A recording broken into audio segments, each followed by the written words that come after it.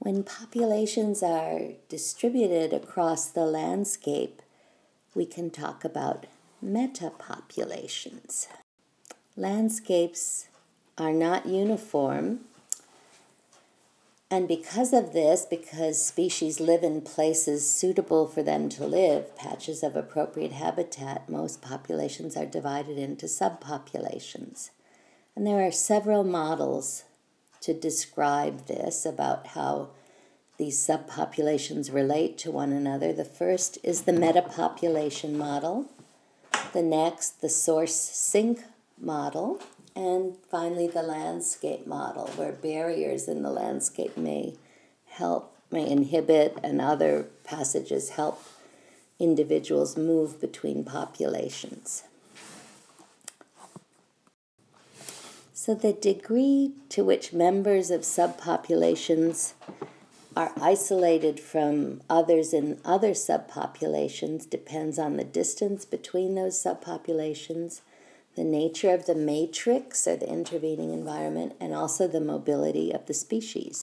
Before Levins proposed the existence of metapopulations in the 1960s, populations were envisioned as all functioning as one big population, but he recognized that these are really subdivided and there is dispersal among the subpopulations, sporadic interactions rather than as easily as with others in the same subpopulation. Think about the deforested areas in the tropics, maybe in that biodynamics, the forest fragments project in Brazil.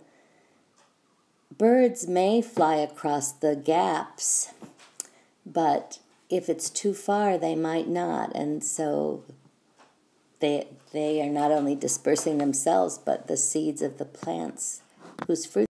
So Levins proposed that a metapopulation is a population of populations, with these subpopulations distributed in space, separated from each other and interacting with each other.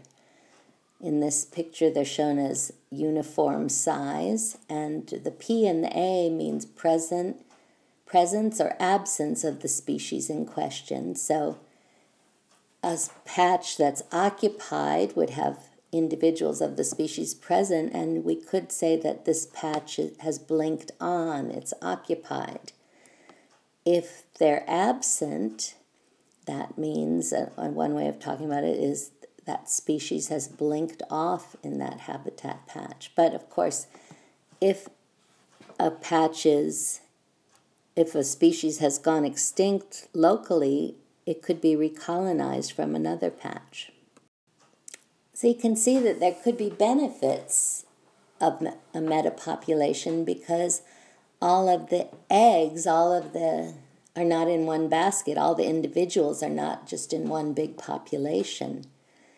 The percentage of sites occupied in the metapopulation model is a balance between extinction, blinking out, and colonization, blinking on.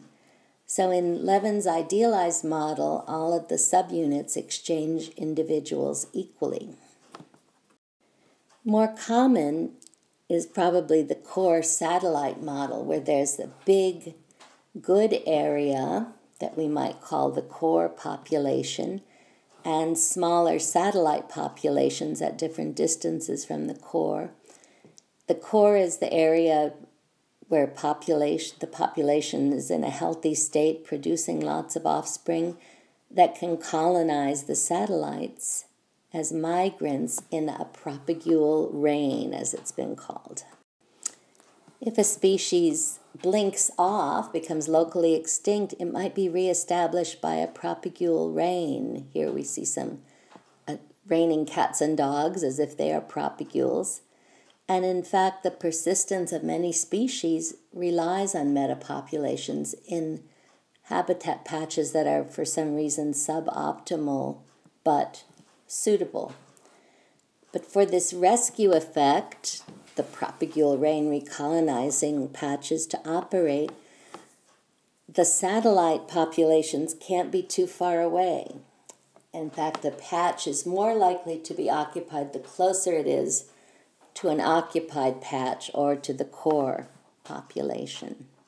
So there are several different ways of saying this: mainland population and islands, the core and the satellites, or source and sink. And remember, that's one of the models I showed initially. They all depend on reestablishment via density-dependent processes that operate in the source or mainland or core population where conditions are good. The population is producing a lot of new individuals that compete with each other, so some disperse. The propagules end up at other sites. In the source and sink model, the differential goodness or badness of habitats comes into play.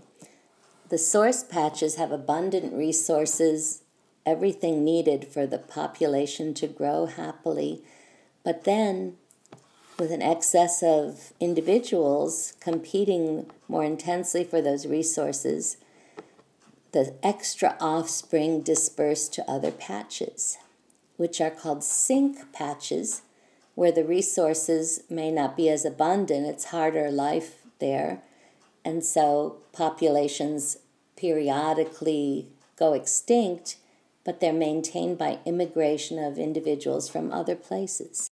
So you've probably heard those words, source and sink, before, maybe talking about plants, primary producers that take the sun's energy and make sugars via photosynthesis. So if sugars are made in the green parts of the plant, how can you describe the movement of sugars to other parts of the plant that are not photosynthetic using this source and sink terminology? So the landscape model considers the effects not only of habitat quality in the matrix, but other landscape features, elevation, barriers, water to terrestrial species, etc. So the quality of the matrix is enhanced by resources necessary for the species to move across it, like nectar and pollen for flower visitors, or materials to collect for nesting in good habitat patches. And the quality of that matrix is reduced by presence of enemies of the species in question. Some matrix habitats are better than others. Let's look a little more at the pine rockland, shown in this picture, the lower green area, its original extent in 1900. The upper picture of 20 years ago of all of the deforestation, the change in the landscape, especially in the upper part of the range, anthropogenic habitat fragmentation. In my lab, what we've been working on for a number of years is these pine rockland plants, trying to figure out if they exist as metapopulations exchanging genes through pollen movement on pollinators or seeds dispersing. And with enough time and looking at historical records, we can see if species disappear from certain areas and maybe reestablish again.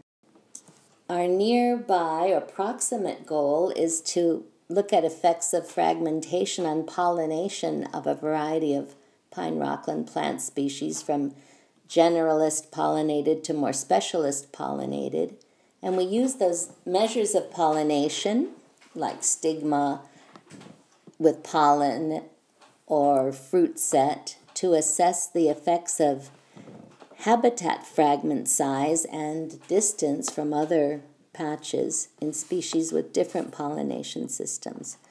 Here's Ruellia on the left, the pineland petunia in the middle, Galactia, the milk pea, and on the right, Jacamontia. This is soon to be Dr. Bete Barrios, who's studied Angadenia berteroi in the milkweed family. It sets very few fruits because it can't mate with close relatives or self-pollinate. Animals can be tracked by putting a telemetry device that emits a signal on their body or in their body somewhere, and studies of fish like Atlantic bluefin tuna have shown they move great distances, and this is a tagged single individual spending 1999 on the east coast of the U.S., but traversing the ocean, being in northern Europe. So that's amazing information from this kind of study. These transmitters aren't always the most comfortable thing, I imagine, but here's a shoveler duck with a beak tag so people can recognize individuals from a distance with binoculars, but the transmitter to show where they've moved to. And here's people in a boat with an antenna to help them detect the presence of those transmitters.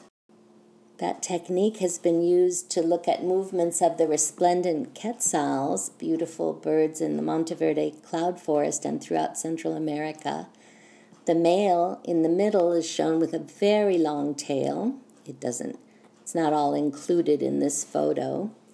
And on the bottom you see a picture of the male with his puffy green head. The female is on the right with a shorter tail,